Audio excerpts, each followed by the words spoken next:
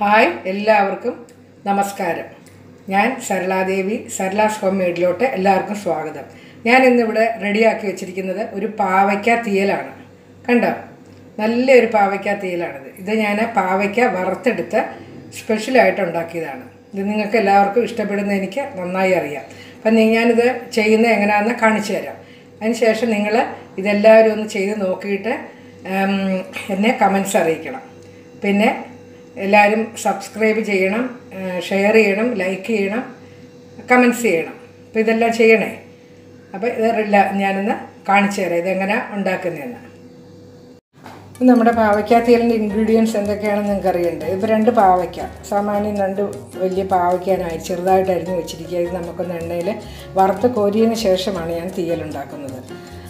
അപ്പോൾ അത് നമുക്ക് വറുത്ത് കോരി മാറ്റി വയ്ക്കണം. പിന്നെ തേങ്ങ വറക്കണമല്ലോ. അപ്പോൾ തേങ്ങയ്ക്ക് ഒരു അരമുറി തേങ്ങ മുഴുവനും, അതിൻ്റെ കൂടെ ഒരു 10 മുളക്, പിരിയമുളകാണ് എടുത്തിരിക്കുന്നത്, 2 സ്പൂൺ മല്ലി, 1 നുള്ളു ഉലുവ, 1 നുള്ളു ജീരകം, പിന്നെ അതിൻ്റെ കൂടെ 1, 2, 3 ഉള്ളി കൂടെ ഇട്ടാണ് തേങ്ങ വറുത്തെടുക്കുന്നത്. ബാക്കി ഉള്ളിയും സവോളയും നമുക്കിതിനകത്ത് അരിഞ്ഞിടാം, പച്ചമുളക് കീറിയിടാം, കറിവേപ്പിലയും ചേർക്കാം. പിന്നെ ഇത്രയും പുളി ഞാൻ ചൂടുവെള്ളത്തിലിട്ടിട്ടുണ്ട്. അത് പിഴിഞ്ഞ് നമുക്ക് ആ സമയമാകുമ്പോൾ ചേർക്കാം.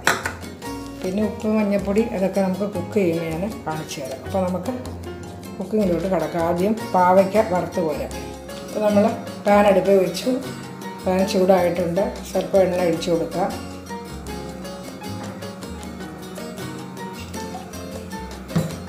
നമുക്ക് പാവയ്ക്ക ഇട്ട് കൊടുക്കാം അല്ലേ. പാവയ്ക്ക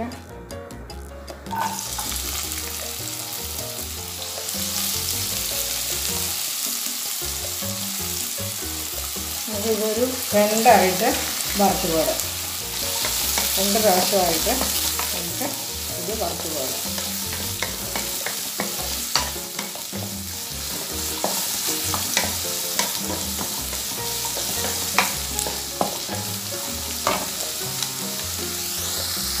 ഉണ്ട് പാവയ്ക്ക വറുത്ത് കോരി, ഒരു കൂട്ടം വറുത്ത് കോരി വെച്ചു. ബാക്കിയും കൂടെ നമുക്ക് വറക്കാം. ബാക്കിയും കൂടെ ഇട്ട് കൊടുക്കും. വറുത്തെടുക്കുന്ന എന്തിനാന്ന് ചോദിച്ചാൽ നല്ല ടേസ്റ്റി തീയലൊന്ന് കൂട്ടാം. ജോലി ചെയ്താലും വേണ്ടില്ല, നമുക്ക് ടേസ്റ്റി തീയലിന് വേണ്ടിയിട്ടാണ് വറുത്തെടുക്കുന്നത്. ഇതിന് വറുക്കാതെ വെക്കാമല്ലോ, അപ്പോൾ അതിനാണ് ഇത് ചെയ്യുന്നത്. അതുകൊണ്ട് 2 വറുത്ത് കോരി കണ്ട് വറുത്ത് കോരി വെച്ചു. ഇത്രയേ ഉള്ളൂ, 2 പാവയ്ക്ക അരിഞ്ഞതാണ്. ഇതിങ്ങനെ വറുത്ത് കോരുമ്പോൾ ഇതിന് നല്ല ടേസ്റ്റാണ്. അതുകൊണ്ടാണ് ഇത് വറുത്ത് കോരുന്നത്. വറുത്ത് വെച്ച് കഴിഞ്ഞാൽ പച്ചയ്ക്ക് വെക്കുന്നതിനെക്കാട്ടിൽ ഇരട്ടി ടേസ്റ്റാണ്. അപ്പോൾ ഇനിയിപ്പോൾ നമുക്ക് ആ തേങ്ങയൊന്ന് വറുത്തെടുക്കാം. ആ പാനിലോട്ട് തന്നെ ആ തേങ്ങയും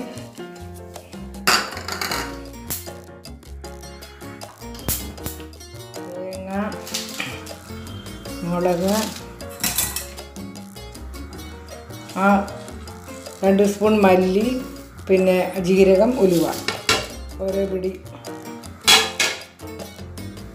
1 നുള്ളു ജീരകം, 1 നുള്ളു ഉലുവ, 10 മുളക്, തേങ്ങ, ഇത്രയെല്ലാം കൂടെ നമുക്ക് നന്നായിട്ട് വറുത്തെടുക്കാം. ഇവിടെ 2 ഉള്ളിയും കൂടെ അങ്ങിട്ടേക്കാം. ബാക്കി ഉള്ളി നമുക്ക് കീറി എടുക്കാനുള്ളതാണ്. പിന്നെ ഇത് ഞാൻ നന്നായിട്ട് വറുത്ത് കോരട്ടെ.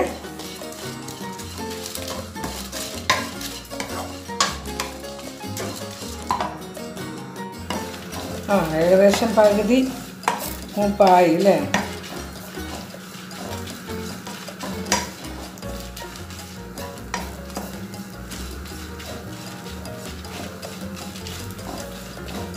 ഇത് 2 കരിവേപ്പിലയും കൂടി ഇട്ടു.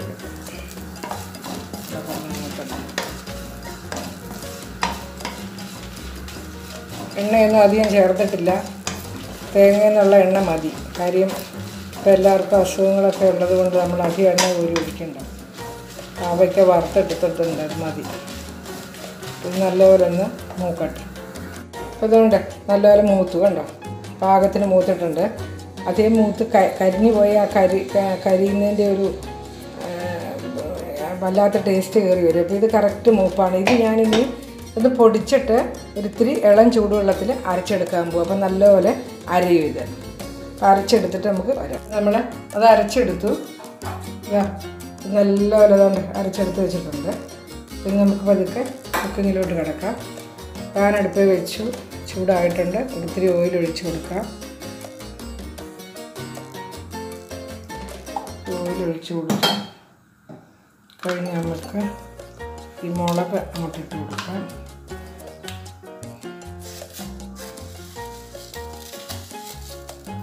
കുറച്ച് കടുക് ഇട്ട് കൊടുക്കാം.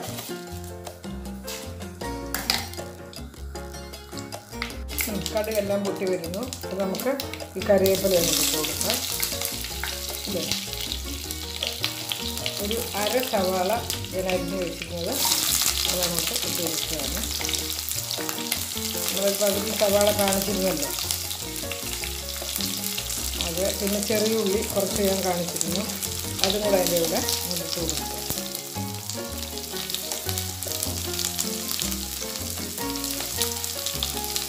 പച്ചമുളക് ഒരു 3 എണ്ണം കൂടി അതും അതിൻ്റെ കൂടെ ഇവിടെ നമുക്കൊന്ന് വഴറ്റി.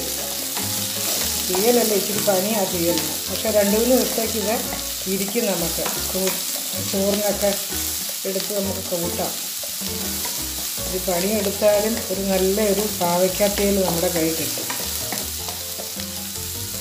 ഇത്തിരി ഉപ്പിട്ട് കൊടുക്കാം അല്ലേ. ഒരു അര സ്പൂൺ ഉപ്പിട്ട് കൊടുക്കാമേ.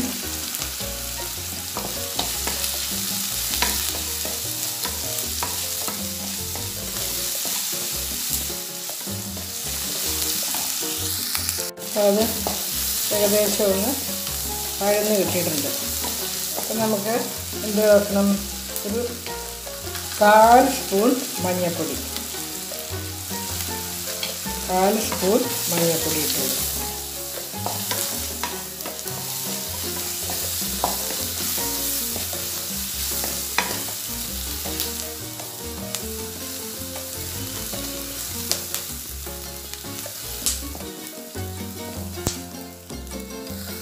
തീ ഒന്ന് കുറയ്ക്കാം നമുക്ക്.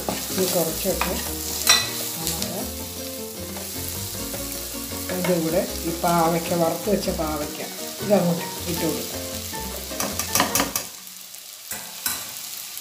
ഇതൊന്ന് ഇളക്കി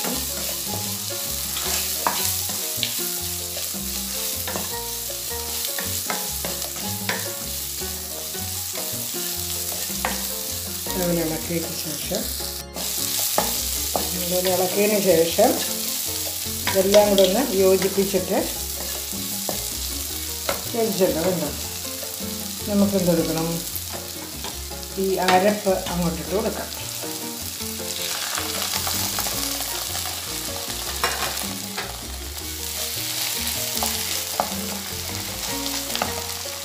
വെള്ളം കൂടെ ചേർക്കാം. അരച്ച വെള്ളം ഞാൻ ആ മിക്സിയിൽ അരപ്പും എല്ലാം കൂടെ ഞാൻ റെഡിയാക്കി ഇവിടെ വെച്ചിട്ടുണ്ട്. ഇതും കൂടെ നമുക്ക് ഒഴിച്ച് കൊടുക്കാം. എന്നിട്ട് ഒന്ന് മെല്ലെ ഇളക്കി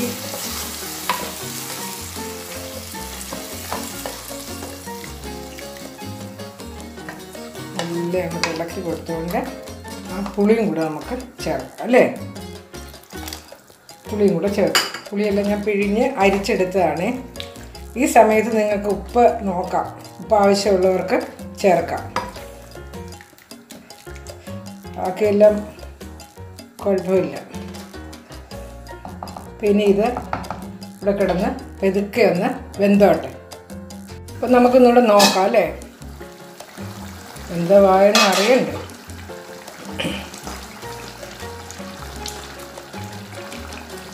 നേരത്തെ പറഞ്ഞ പോലെ ഇളക്കുന്ന സമയത്ത് എല്ലാവരും ഉപ്പൊക്കെ നോക്കിക്കോടെ. എരിവൊക്കെ ഞാൻ ആ ചേർത്തതെല്ലാം പാകമാണ് കേട്ടോ.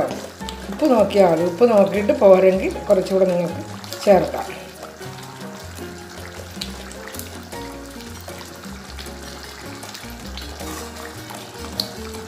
കുറച്ചുകൂടെ ഒന്ന് വറ്റിക്കോട്ടെ. ശകലം കൂടെ ഒന്ന് വറ്റിയാൽ മതി.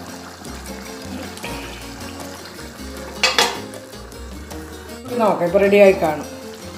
ഓഹോ, പറ്റി റെഡിയായി കണ്ടോ. പാവയ്ക്ക തീയൽ റെഡി. അപ്പം നിങ്ങൾ ഇതൊന്ന് ട്രൈ ചെയ്യണം കേട്ടോ.